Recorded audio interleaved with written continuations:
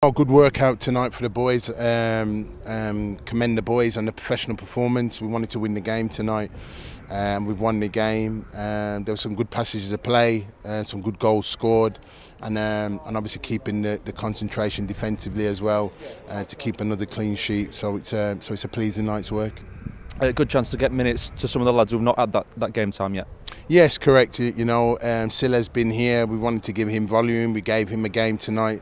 Same with Theo. Theo's got some minutes as well. Canberry as well. He needed some more minutes to top up where he's at. So a real all in all, a good workout. And some of the younger players that came in, Fizz come in, done really well, and young Kieran Brennan at centre back, Joel playing in goal tonight. So there were some changes tonight, but all of them can feel pleased with their performance tonight.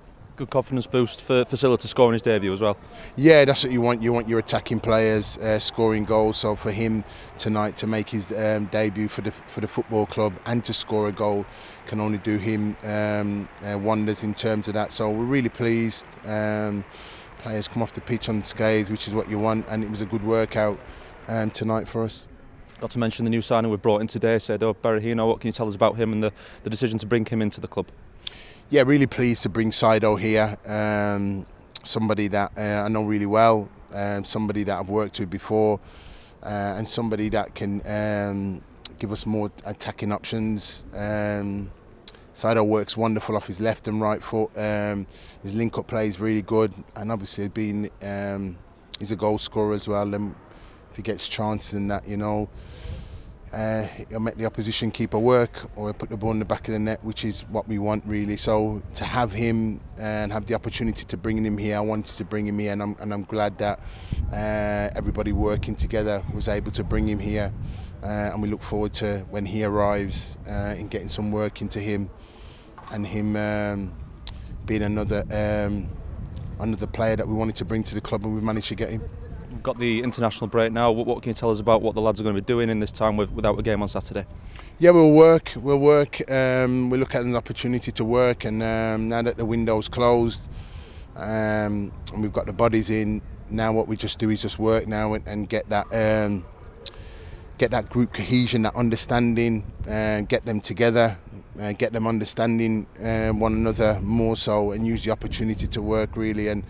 And that's what we'll do now.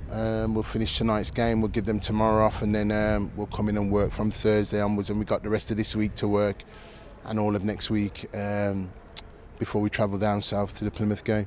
And just finally, an update on Massimo Luongo and his situation. Yeah, Massimo, in terms of it, he's got a hamstring strain or pull.